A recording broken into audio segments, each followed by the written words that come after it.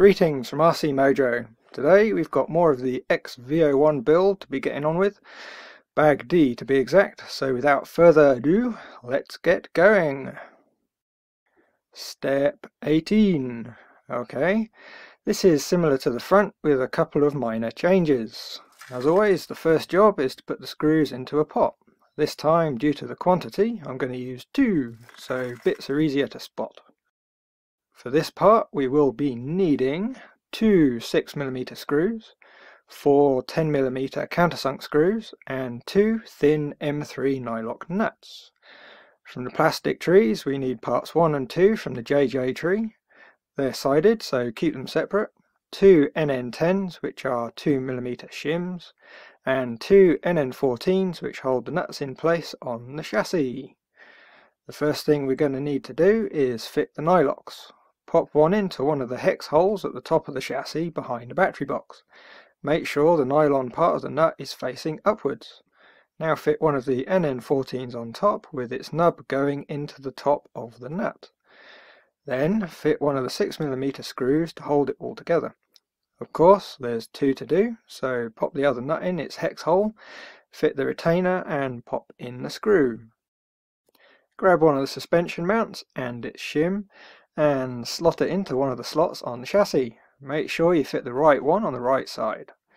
Check the diagram just to be safe. Flip the chassis over while holding the mount in place and fit 2 of the countersunk screws.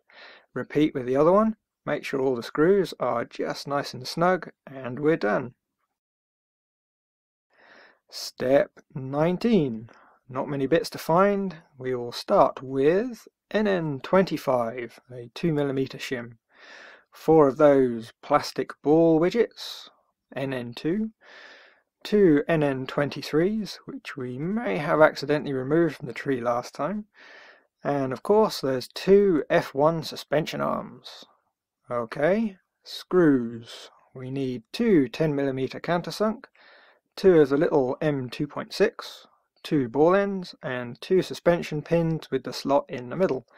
There's also part JJ3, the rear suspension mount, which will magically appear a bit later when required. The first thing we'll do is fit the ball ends into the arm. You need to pay attention here as the holes aren't quite the same on both sides. Here's a close-up of what's in the instructions. You can see the holes are slightly offset on the 2 sides of the arm. We want the inner hole that's in line with the ball moulded in. When you found the right hole, grab one of the ball ends and screw it in. And repeat for the other arm. Now fit one of the M2.6 screws in one of the inner holes on the outside of the arm. This is 1/2 of the pin retaining system. And again, repeat for the other arm. Okay, now the fun part. Pop a suspension pin through the arm's innermost holes, from the rear, the same side of the arm as the ball end. Fit an NN23 spacer, then one of the NN2 balls. On the other side, just fit one of the balls.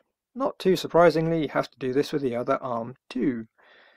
Just like with the front, be careful you don't drop anything, as the balls can be eager to make a break for it.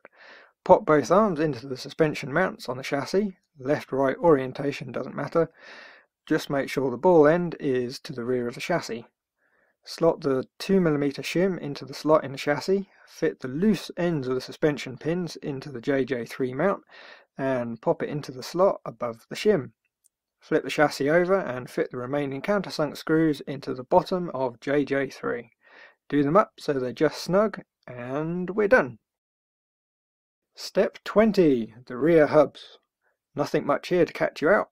You will need a nice fresh knife blade though. Right, parts we need. 2 E1s, the hubs. 2 NN27s, which I suppose are trunnions. A pair of stub axles and a urethane bushing. For fixings, there are 2 of those lovely ball nuts, 4 10mm screws and 2 12mm screws. Lastly, there's the 2 wheel bearings. First job, take the urethane bush, lay it down on its side and carefully cut it in half. Use a good sharp X-Acto or equivalent or you'll just rip it to shreds.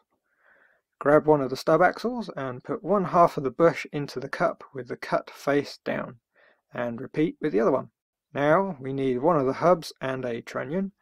Line the trunnion up on top of the hub. The holes will only match up with the centre holes, and fit 2 of the 10mm screws. Now of course, make up the other hub in just the same way. Okay, next we're going to make the 2 hubs sided. Pop one of the 12mm screws through the trunnion and fit one of the ball nuts on the end. Do it up nice and tight. For the other hub, do the same, but put the screw in from the other side. Pop one of the bearings over a stub axle and press it into the hub. If you keep the parts parallel, it should slide in nicely. Again, we need to do the same with the other hub. You also want to fit some of the foam dust covers. You can do it now or wait for me to notice, because I forgot. Step 21. Straight to it. Grab a 10mm countersunk screw and 4 8mm, the toothed belt, and finally its time has come, the rear gearbox. Okay, take the belt and wrap it around the front pulley. Make sure the teeth on the belt mesh with the pulley. Now wrap the belt round the rear pulley, making sure it goes under the belt tensioner. Keep a little tension on it so the belt stays in position, and slot the gearbox into the chassis. While holding the gearbox in place, flip the chassis over and fit the 4 8mm screws into the bottom of the gearbox. Use the cross pattern technique for tightening them up. Lastly, fit the 10mm countersunks through the battery box into the gearbox brace. Make sure the screws are nice and snug. Step 22. More turnbuckles, and I'm sure you've been looking forward to making them. This time we'll be needing 4 plastic ball cups, 2 turnbuckles and 2 short suspension pins, 2 dog bone drive shafts, 2 M2.6 screws, and from the NN parts tree you'll need 2 number 19 spacers. Okay, first job, make up the turnbuckles. Just as before, a ball cap on each end, grab the hex with some pliers and do them up, remembering one end has a reverse thread. Keep going until you have a pair of turnbuckles that match the 2 scale diagram. To the chassis now. Pop a dog bone drive shaft into one of the diff drive cups. The instructions want some grease on these, but I'd run them dry as the grease will pick up a lot of grit and wear out the parts very quickly.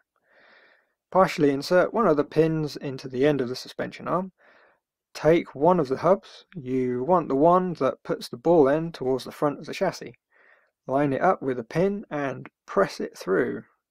Now take one of the turnbuckles and pop it onto the ball end on the gearbox brace and then the hub. You should be able to do this by hand so you don't squash the plastic ball caps. Repeat on the other side. Take the M2.6 screws and fit them into the holes next to the outer pins on the suspension arms. Step 23. The belt cover.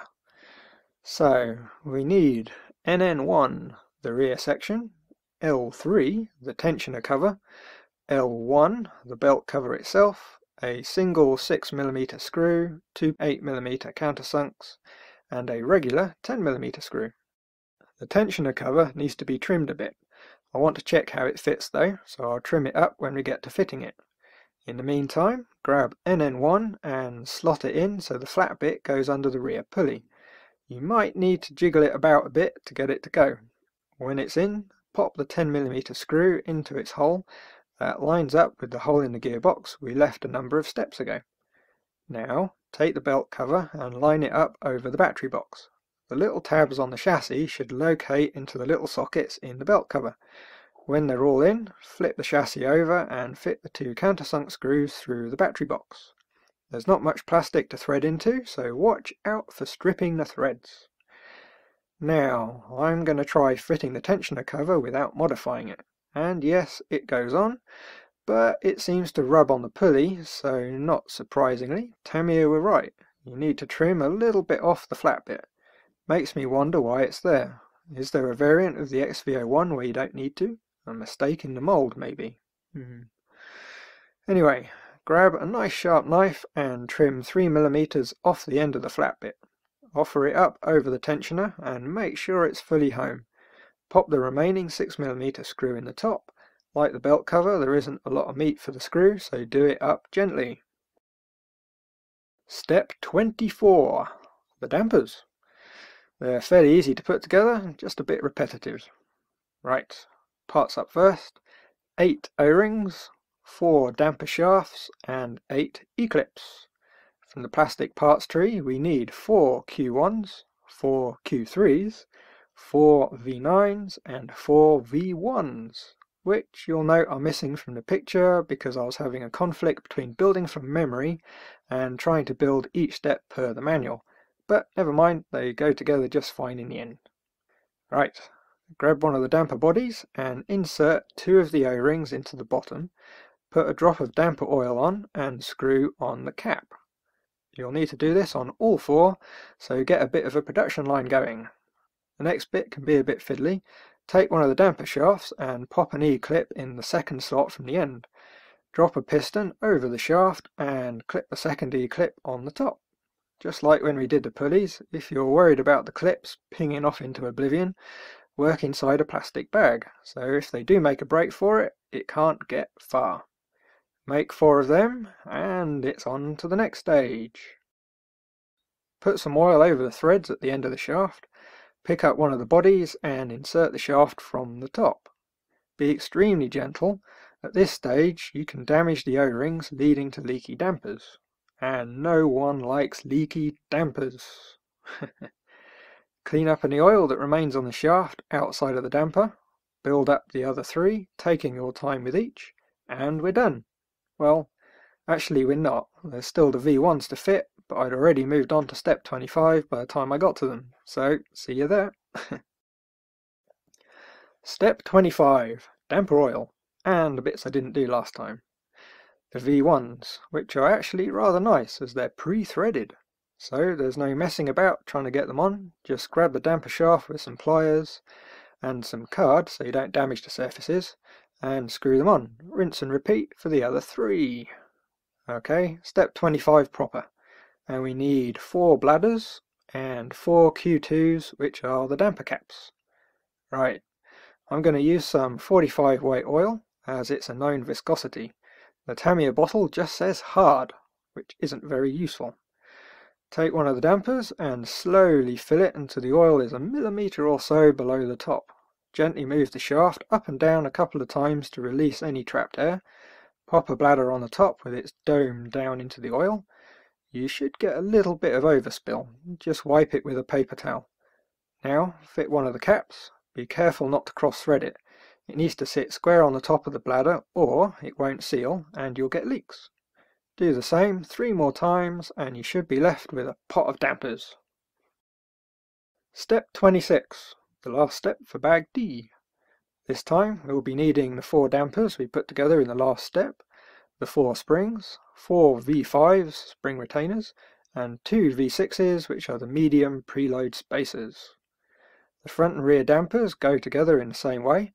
Pop a spring over the body, squeeze it up, and slot in one of the retainers.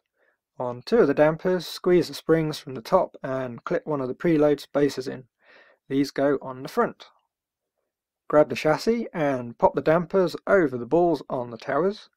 You should be able to do this by hand, but as the plastic's a bit harder than the other ball cups, you can use a pair of pliers to persuade them.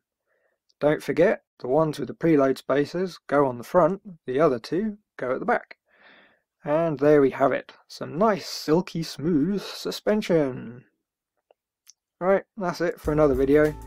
Next time we'll get the electronics in and have a rolling chassis. So, thanks for watching, hope it's been fun, it has for me. But then I've got a shiny new car to play with. If you want to be notified when we upload videos, you can hit the subscribe button and be part of our now 1,000 strong community, which is just brilliant. Didn't think we'd get there before the end of the year, so those that have, thanks for subscribing. Bye.